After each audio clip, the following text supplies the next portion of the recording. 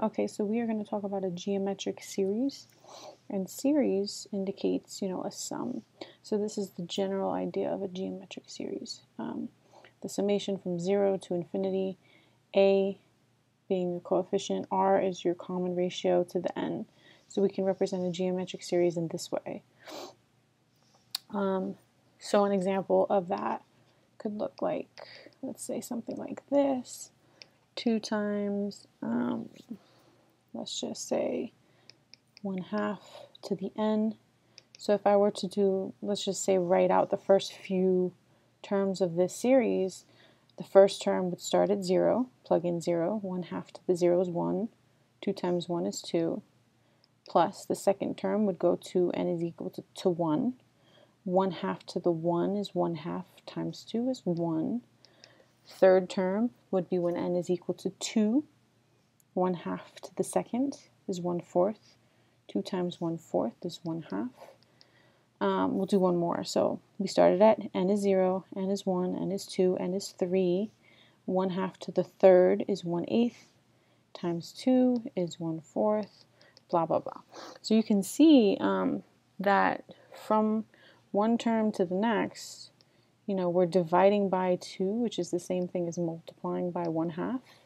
Which is one of the patterns. It's the pattern of a geometric sequence. You're multiplying each term by the same number, so you have a common ratio. So that's what r is. And then we're starting at 2.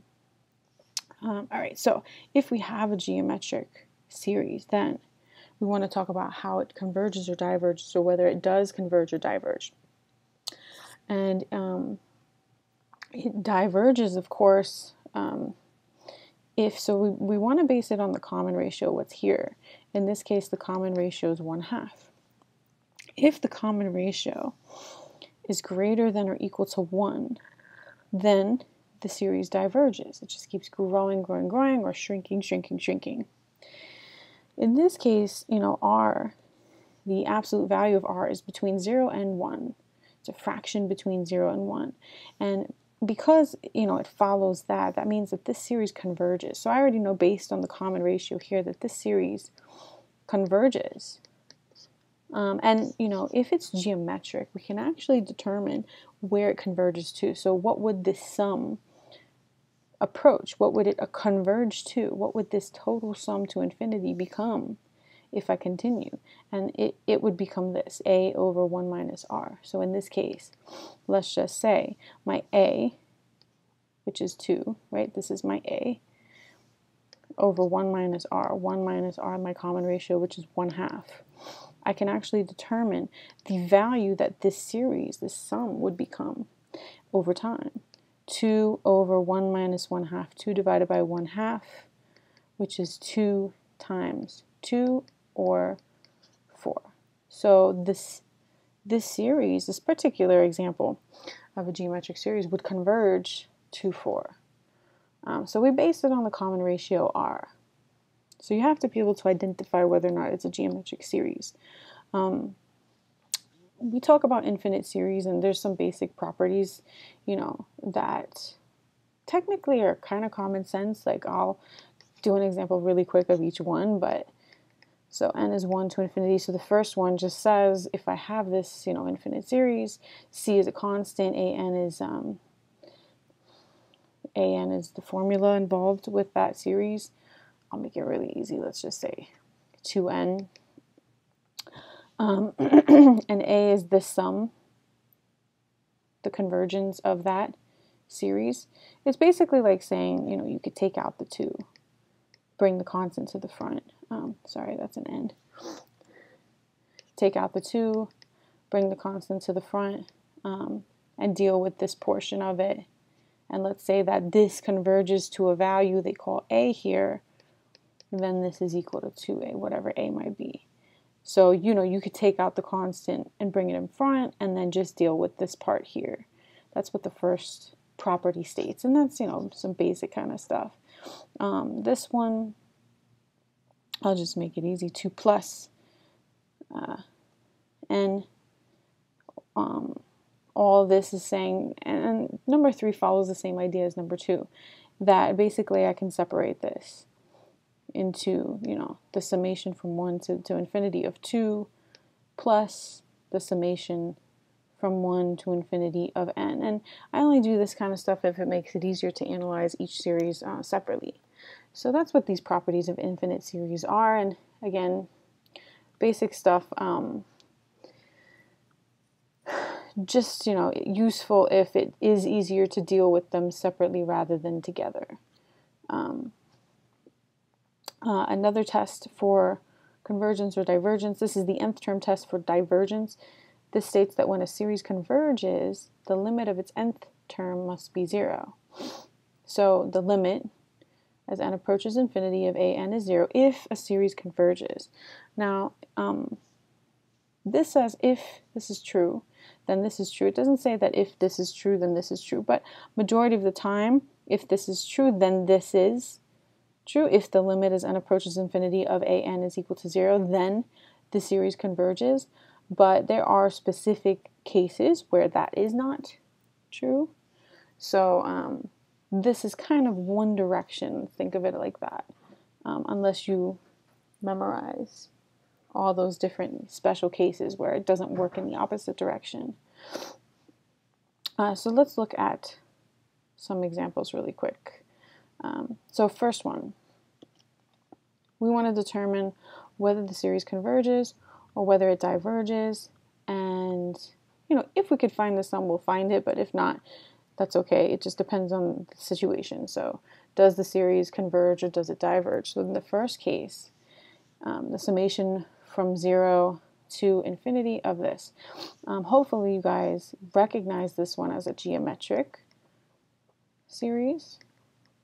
It follows that geometric form where a would be the coefficient here. A in this case is 1, and r, the common ratio here, that value being raised to the nth power, is negative 0.6. So to determine if this is if this geometric series converges or diverges, I'm going to look at r, and in this case the absolute value of r is positive 0.6, which is between 0 and 1. So therefore the series converges. And I can actually determine what it converges to, because if it's an infinite geometric series that converges, then the sum of the infinite series would be a, in this case 1 over 1 minus the common ratio minus negative 0.6, or 1 over 1 plus 0.6. So I'm going to convert this into fraction form. So 1 plus, this is 6/10 or 3/5. I'm kind of running into the next thing, but I'll erase this after. So 1 divided by 5/5 plus 3/5, 1 divided by 8/5, which equals 5/8. So this would be the sum of this, you know, geometric series, because it converges, and we can determine that because it's geometric. In this situation, you know, I might use one of those properties, you know, to analyze each of these separately. So let's just say this is the same thing, correct? And with time, over time, you guys will be able to determine or how to write this, especially after I show you this example, that this is the same thing as a summation from 0 to infinity of 1/2 the quantity to the nth power, right? 1 to the nth is 1 over 2 to the nth is the same thing as this, minus the summation 0 to infinity of 1 over 3 to the nth. This is also a geometric case, right? This is the same thing as what I have here. So I am able to write both of these series in geometric form. So I have two geometric series. So, I mean, if I analyze each of them separately, the first one, the a coefficient in front of the common ratio is 1, and the common ratio is 1/2. So based on the common ratio being between 0 and 1, or the absolute value of it being between 0 and 1, we can say that this converges. This one here, a is also 1, and the common ratio is 1/3. So based on the common ratio, again, we can say that this one converges. So because both of them converge separately, then I can say that this whole thing together also converges. Now, if one of these diverge, then obviously the whole thing would have to diverge because it represents, the sum or the difference of the two. So these both have to converge in order for this to converge if I'm separating it and looking at them in two different cases. Okay. Let's look at this next example. I'm running out of space. I'll move this over here. And if you look at this situation here, obviously it's not geometric in form, right? It doesn't look like either of these, and I can't really rewrite it in that sense. So there are different methods that we can use to determine if this converges or diverges, but because we were talking about this nth term test for divergence, then we can use that to determine if these converge or diverge. So I want to be able to find the limit as n approaches infinity of, the nth term. So for this one, I'm going to take the limit as n approaches infinity. This is an n, if you can't tell, of n plus 10 over 10n plus 1, which, if you guys remember, to find this limit, if I were to plug in infinity, I would get infinity over infinity, which means I can L-hop it, L'Hopital's rule, take the derivative of the top, which is 1, derivative of the bottom, which is 10, and say this is equal to 1/10. Notice that this is not equal to 0. This is equal to a number, and therefore I will say that this diverges. So if I'm using this nth term test, the next theorem states that when a series converges, the limit of its nth term must be 0. If it's not 0, then automatically I can say it diverges. If it is equal to 0, then I can assume that it converges, but again, there are special cases where it does not. So just be careful with that. If I look at this one, let's do this one really quickly. Same thing, I can't rewrite it in geometric form. So I'm going to take the limit as n approaches infinity of this, n over the natural log of n. And if I plug in infinity now, I get infinity over infinity, which means, again, I could use L'Hopital's rule. So I'm not taking the limit yet. So limit as n approaches infinity of the derivative of n, which is 1, over the derivative of the natural log of n, which is 1 over n, which is equal to 1 divided by 1 over n, which is equal to n. So the limit as n approaches infinity of n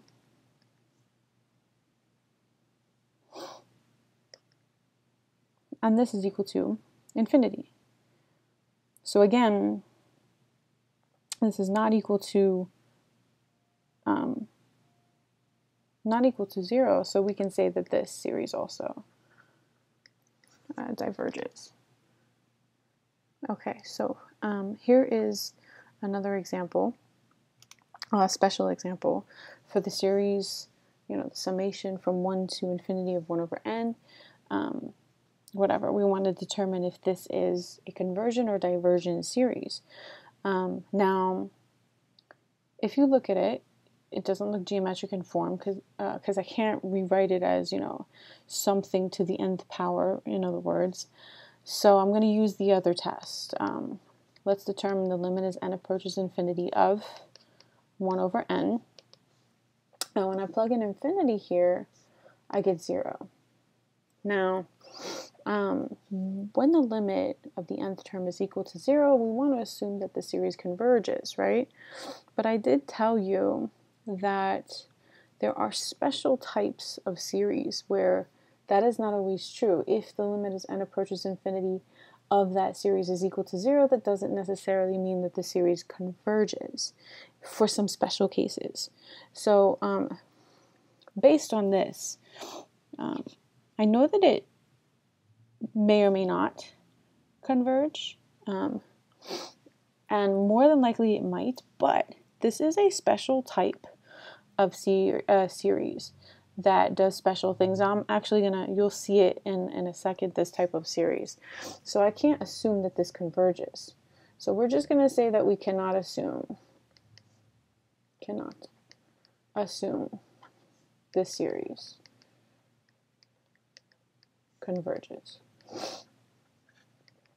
Okay, so again, what you're looking for is if the series is a geometric in form, you can identify the common ratio, and based on that common ratio, see if it converges or diverges, right?